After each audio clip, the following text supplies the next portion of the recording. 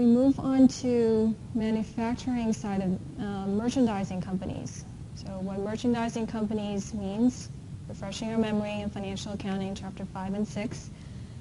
Merchandising companies, they purchase products, it's already completed products, ready for sale, from wholesaler, from their vendor, and then they mark up the price, sell it to customers. Okay, so merchandising companies is purchasing products that are readily completed, that are ready for sale, purchased from wholesaler, and then they sell it to their customers. So an example would be grocery store, an example would be malls, places you go to that they don't actually manufacture those goods, they purchase it from other companies.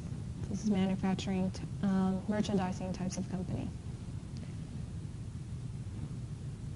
So for merchandising companies, cost of goods sold is a major expense because that's how they earn profit. It's how they earn gross profit, how they earn operating income from. So what cost of goods sold, how we capture this, just to refresh our memory. If you have the beginning inventory level from last year, plus all the new purchases inventory that you made in this period, and of course new purchases comes with freight charges, that together is also part of inventory cost, minus ending inventory will give you this period's cost of goods sold. Okay, so this is not something new. This is actually refreshing our memory from financial accounting.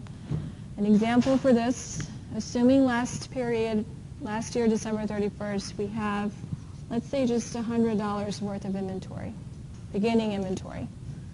Then you make new purchases. You purchase orders from wholesalers, from vendors, $1,000 more. And these $1,000 worth of inventory comes with, let's say, $10 freight charges.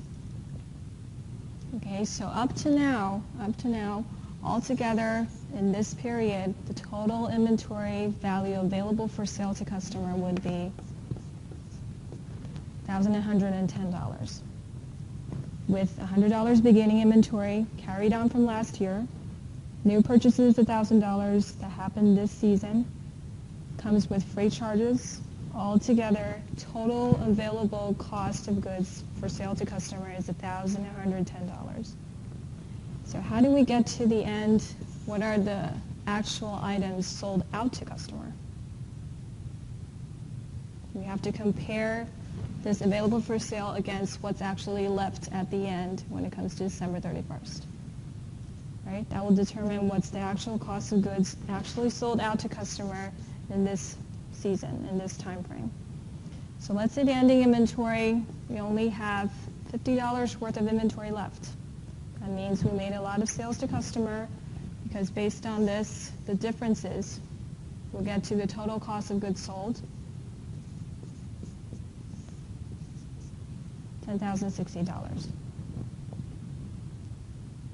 Okay, so what I want to get to here is you have to know how to get cost of goods sold, how to determine this number.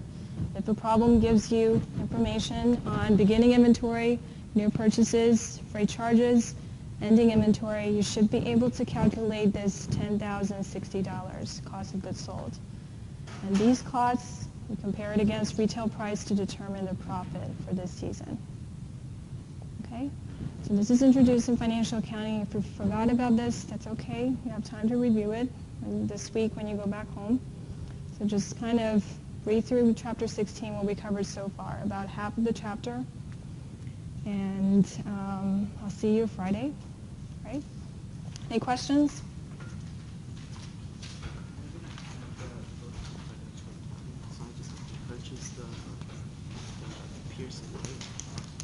Your book is only financial, right? It's not the comprehensive one that has.